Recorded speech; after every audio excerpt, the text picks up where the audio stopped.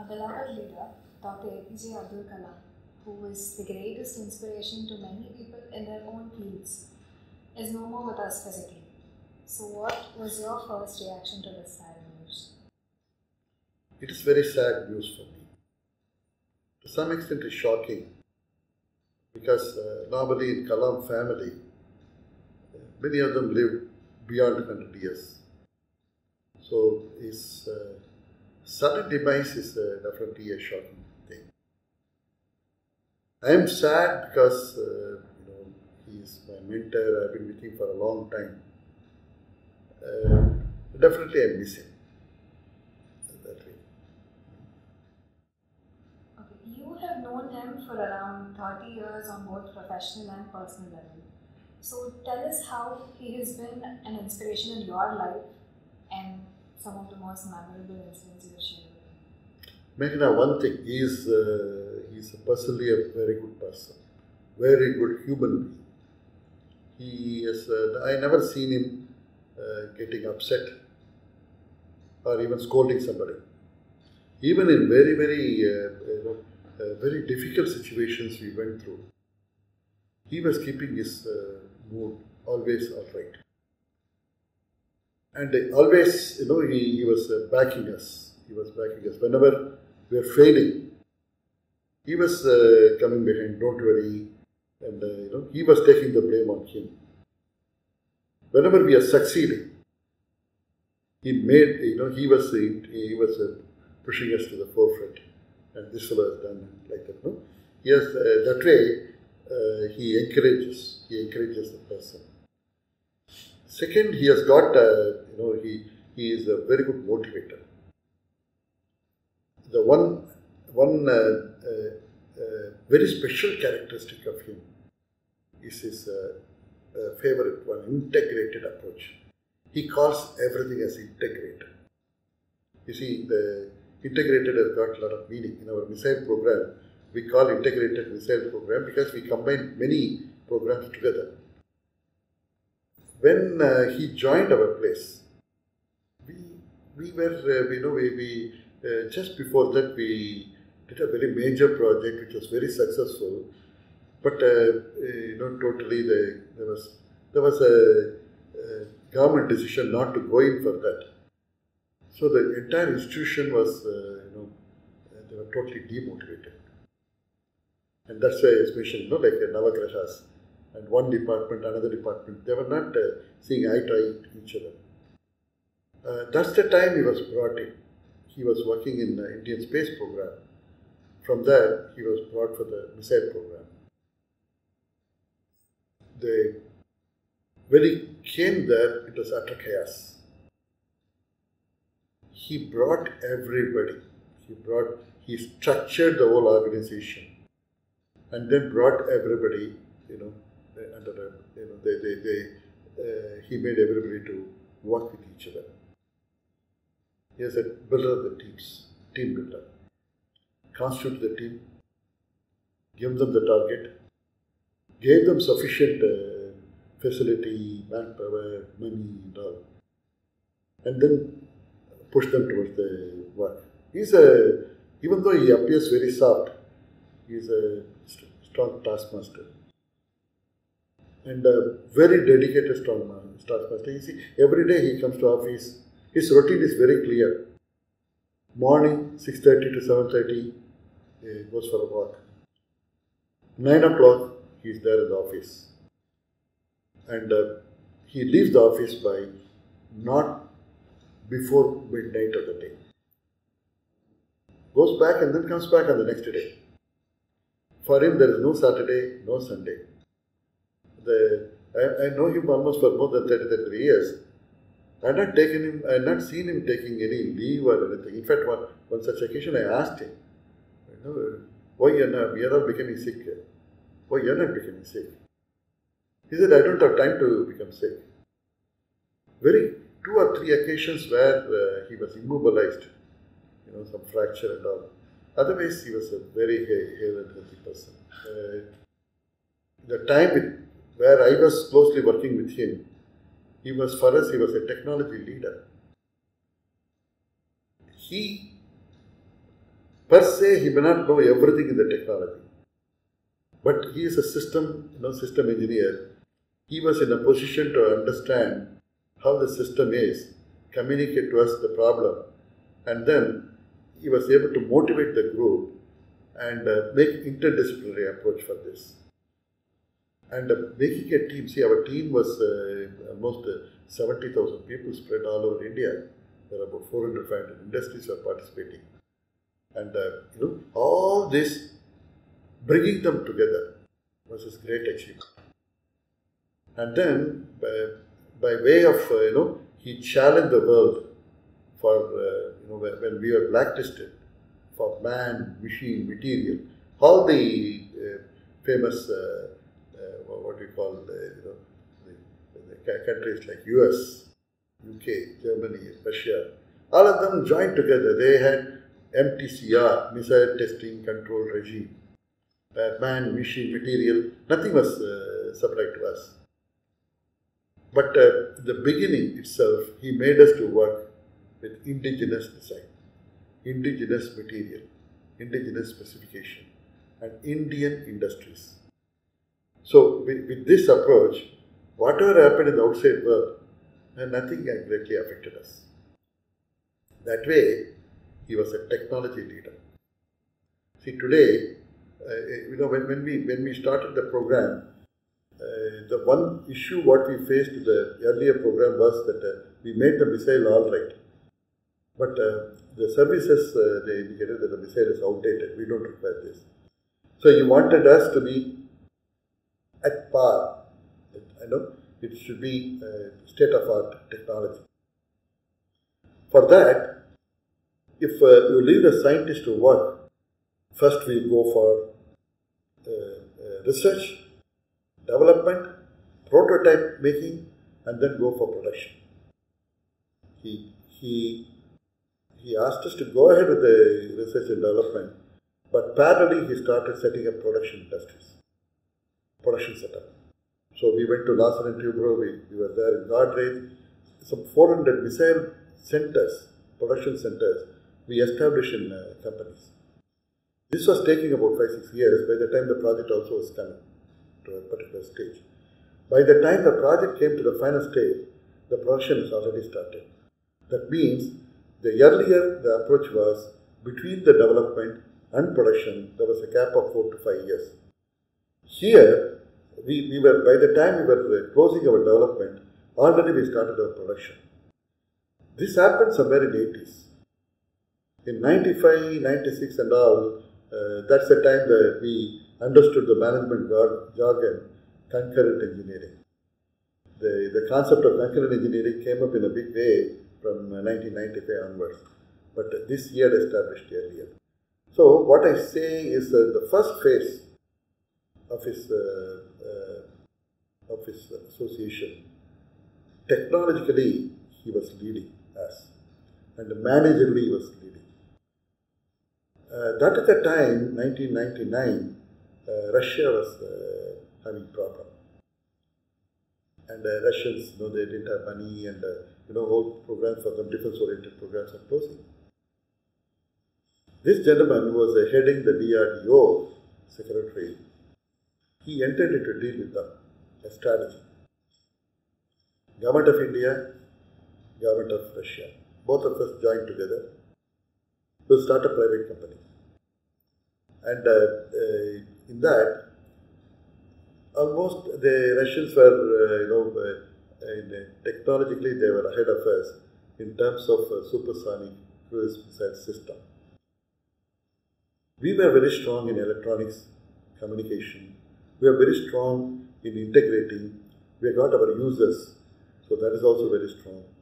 But basically our strength was the young blood. He believed in young blood. Our age group, average age group was 30 to 35. The Russian age group, average age is 70 plus. So the combination of Russian and Indian work, it yielded very good result. He is a believer of, in fact, he is a very strong believer of youth force. The Indian Institute of Science was trying to get a computer. That time those used to be a main computer, powerful computer. All those, those days computer age is different. But government of U.S. government banned that thing to India. Kalam called a group of youngsters and he asked them to work on the system that is, a computer which will be used for the Prithvi, which will be replacing the original computer what US is supposed to supply. This guy is a group of youngsters. They worked, and surprisingly, they brought it to a laptop level. Okay, when the laptop was introduced, we were the first to go to the missile firing and firing the missile using a laptop. So this all happened in 80s, 89, 90s. As an youngster, I was given a task of developing a very strategic components. He believed us.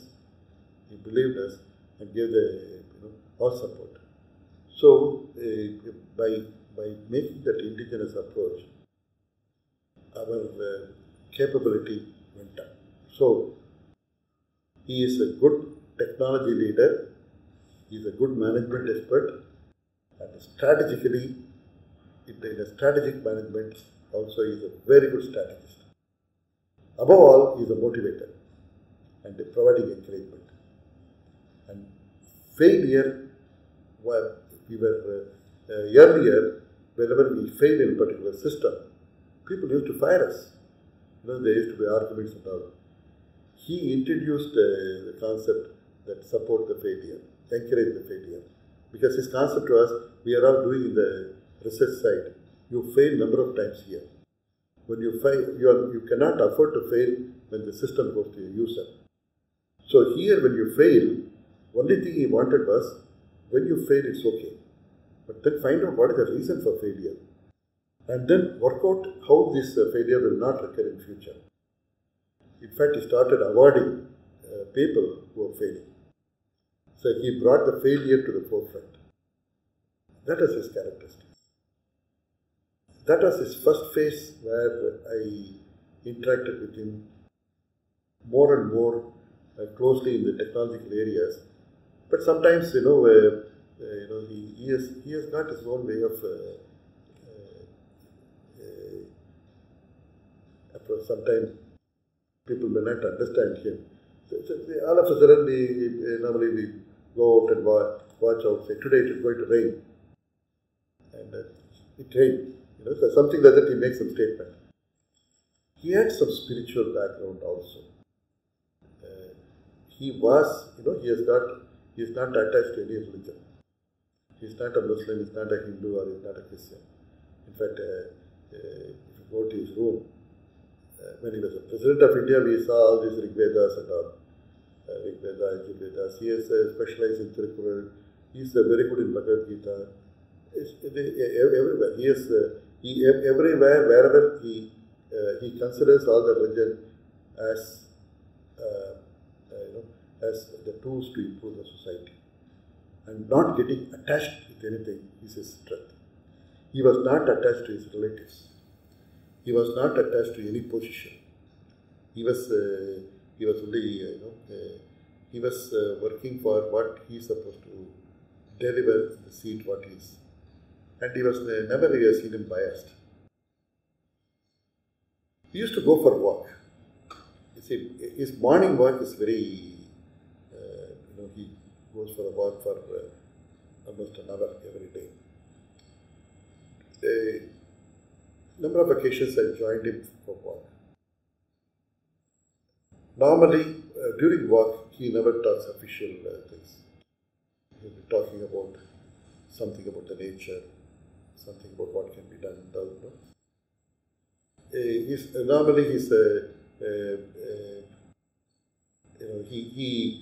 He enjoys walking. In fact, one such occasion is the time when he was designated as the President of India. So that's the time he came to our office, the ideal. I went there to see him. He was having heavy security, is not allowed.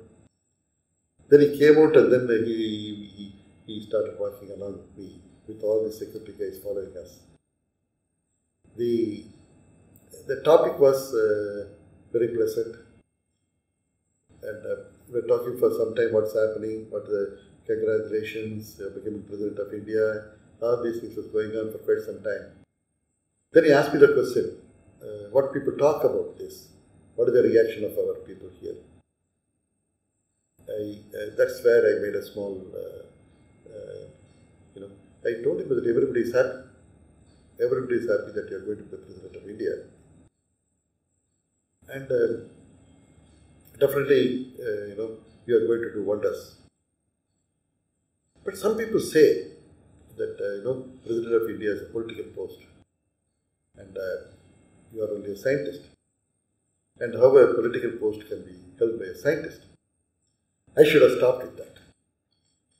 Since I was becoming more and more familiar with him, just out of slip of tongue, I went ahead and then I told him, people don't know really who you are. That is the one which triggered him in a very big way. He raised his voice. You are calling me a politician? What nonsense you are talking? What do you say? Do you think that I am a political fellow? I didn't know how to retract my statement. It was something beyond control for me. To justify, I told him that you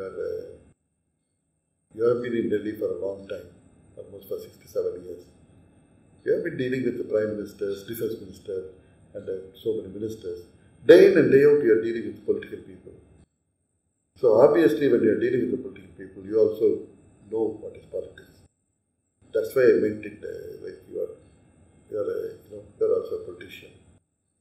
He was upset, and the others were also upset, and then the day went off just like that.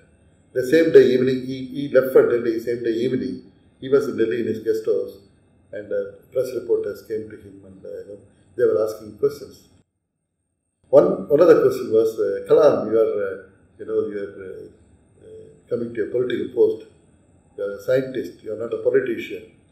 So how are you going to fit to this post? His reply was instantaneous.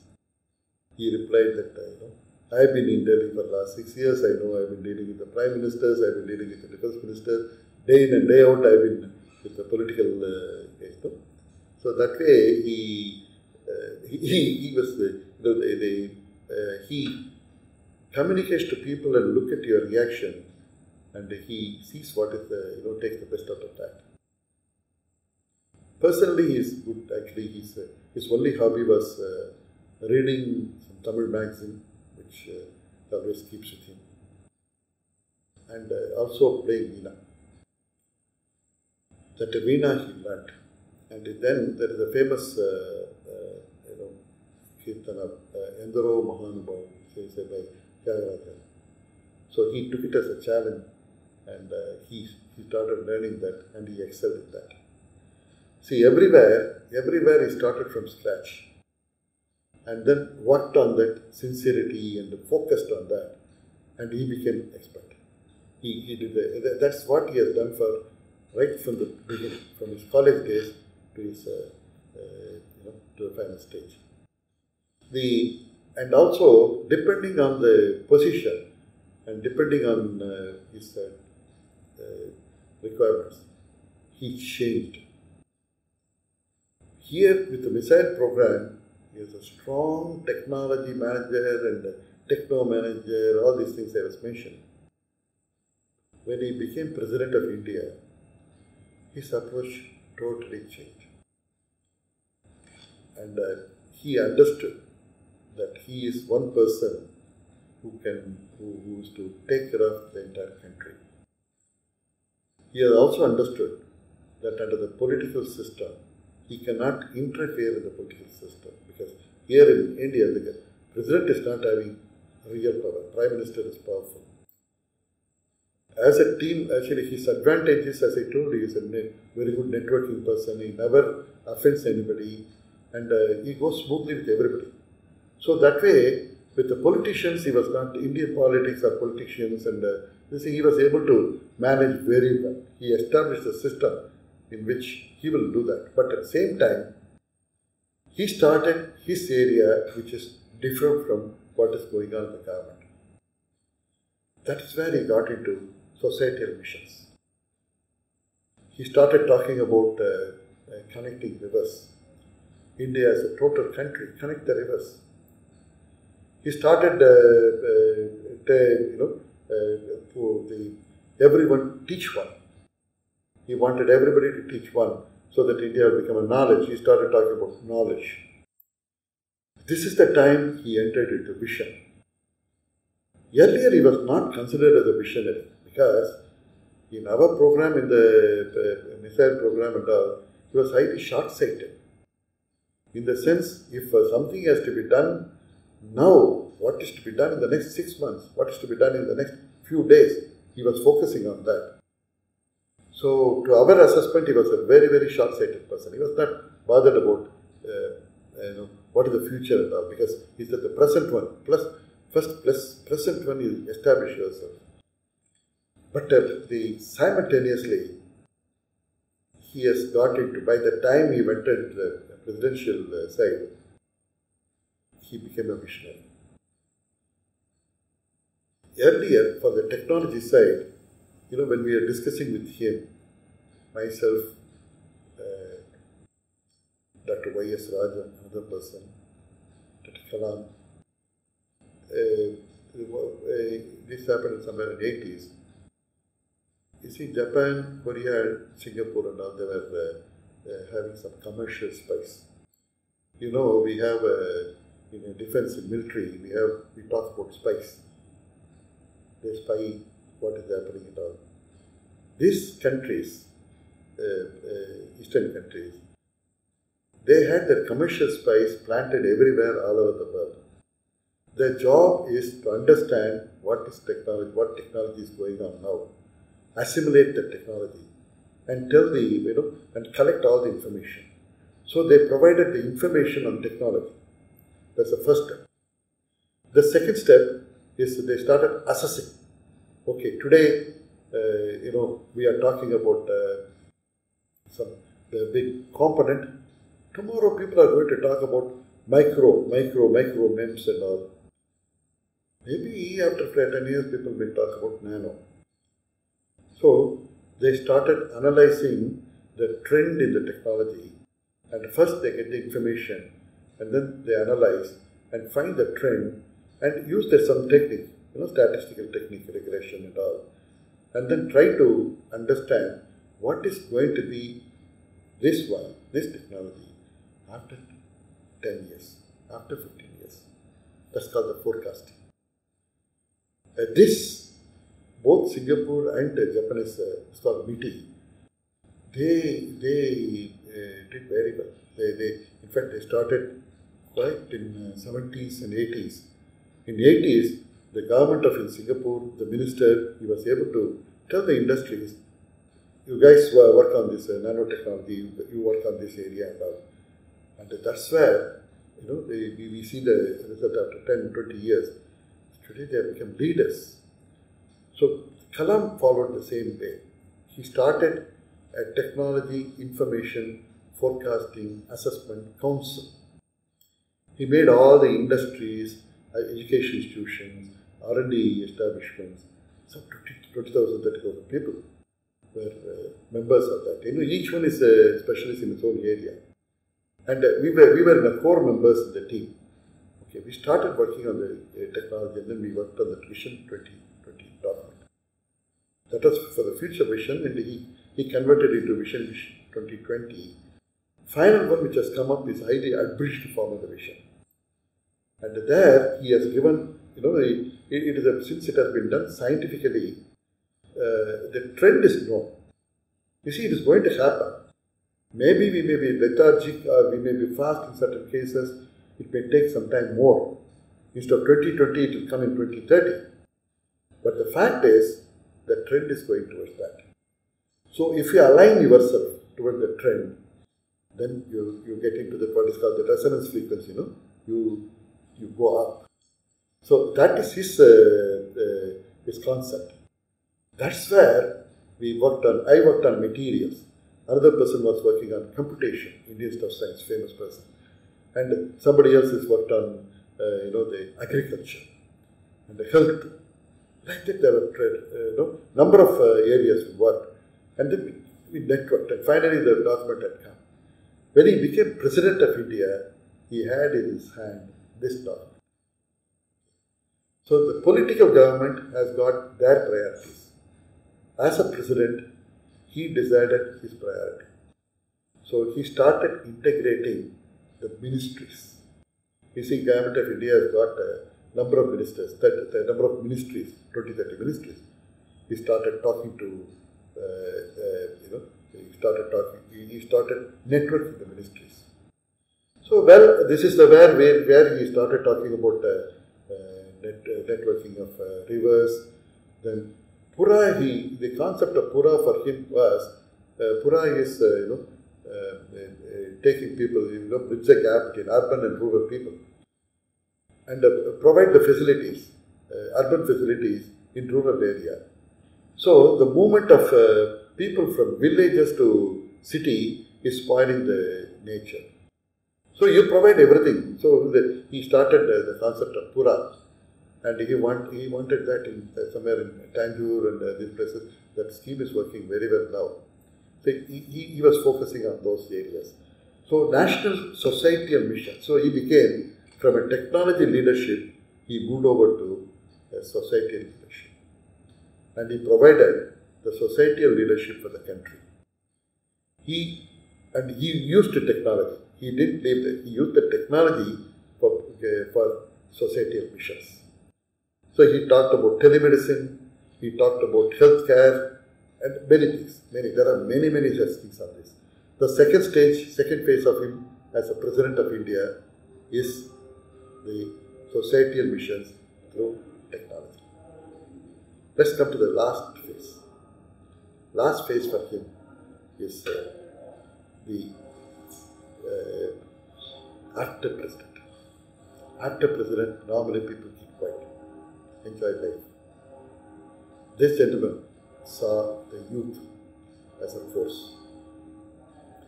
For him, the country where India is a youth force.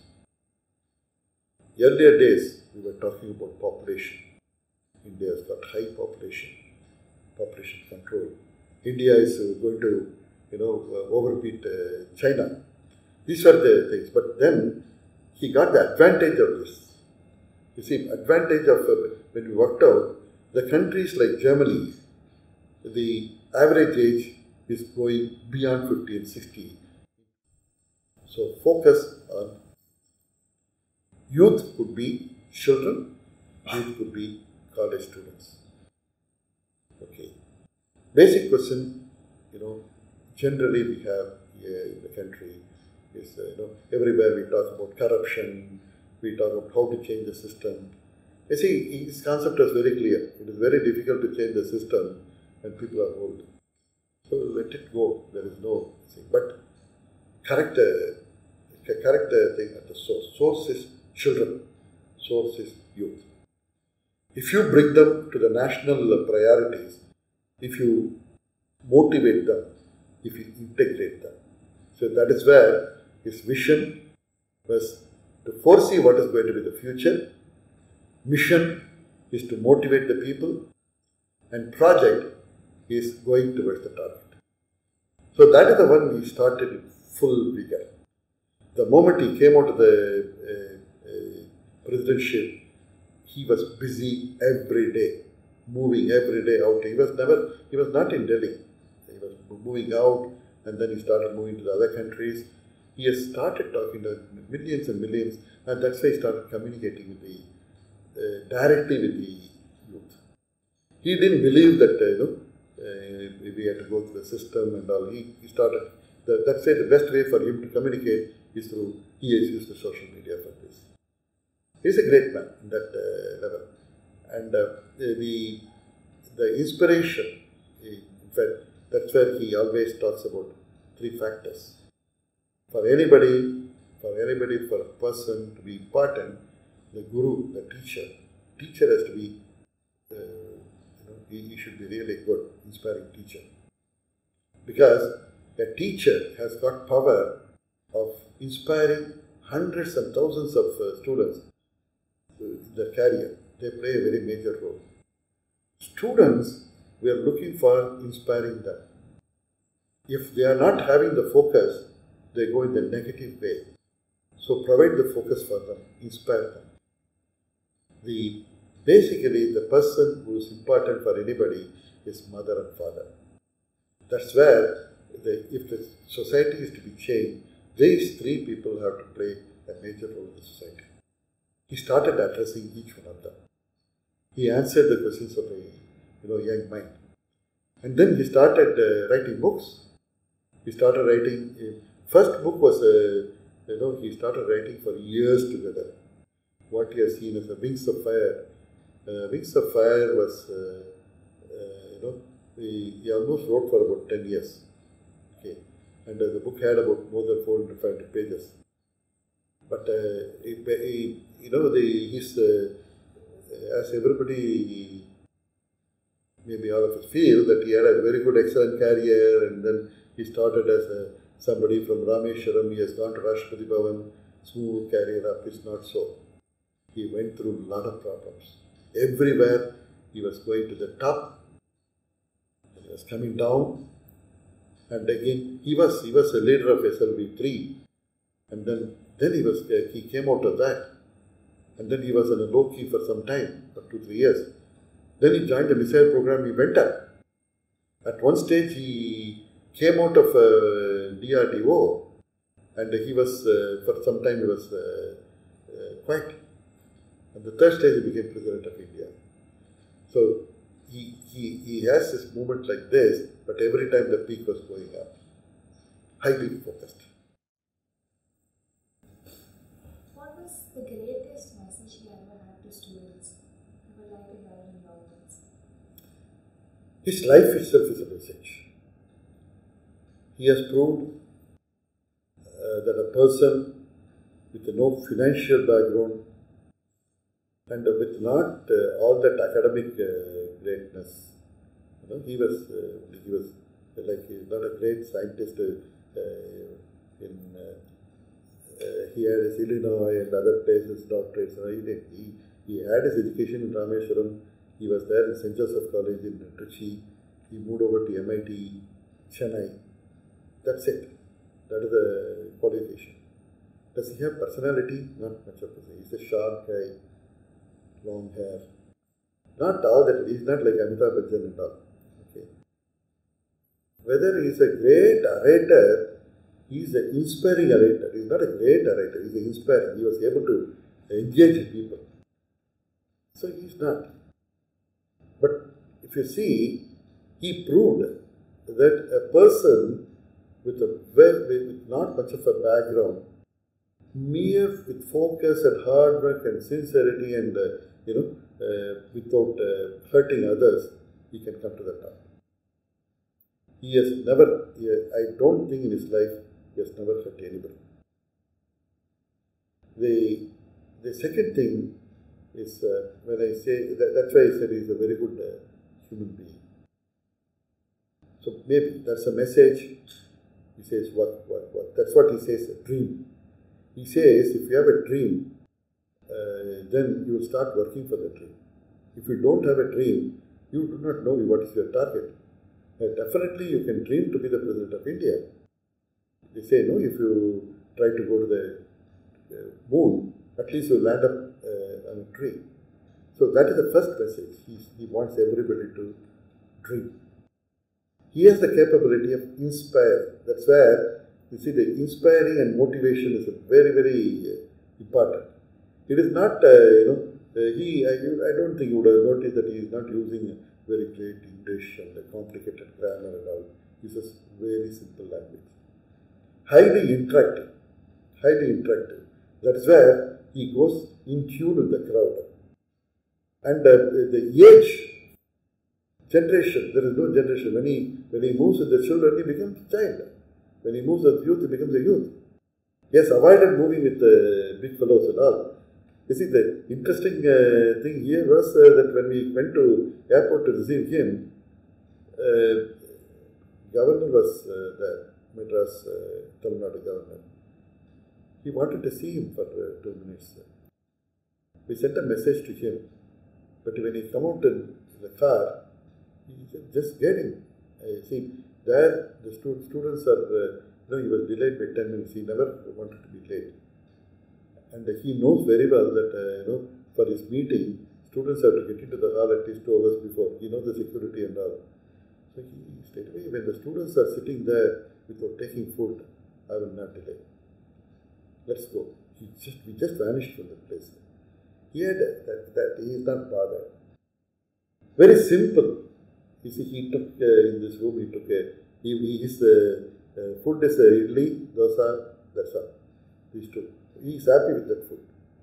Nothing much. Simple. Third is networking. Networking towards the society. If you work for yourself, this concept is very clear. You make your skill, you become highly skilled, you become highly knowledgeable. Irrespective, whatever the area you would like to, you work on that. And then you become powerful. When you become powerful, you are happy. When you are happy, your family is happy. Because they also become powerful. Financially, mentally, they become powerful. When your family, when you are becoming then your friend circle also goes up. And then the society outside. So when whatever you do, you will have an effect on your family, your friend circle, and the third, your society. When all the youngsters are joining together like this, it is just possible that India will become superpower. See, other countries, they don't have this type of focused approach. India is great. India has never invaded. India has been invaded. India has never invaded anybody else. We have made nuclear technology and all to safeguard ourselves. It's only a sort of a defense, not offense. We don't have an offensive program. So this way, basically we are good. But basic weakness is not becoming a good team member. That's where everybody has to perform in the team. Everybody should have vision. And vision should be towards national vision. National vision, national mission. And towards this, he wanted you to be clean. He wanted all of establish a clean system. That's where in his talk he attracted people. If you join IAS, you join IAS. Want to join army, you join army. Whatever the way you want to do, you join, but you excel in that. That is his very clear-cut message. Definitely his dreams will become true. His dreams will become true, and basically he cannot you cannot expect a person to live for long. Of course, we expected him to live long, that he is gone. But his dreams will definitely become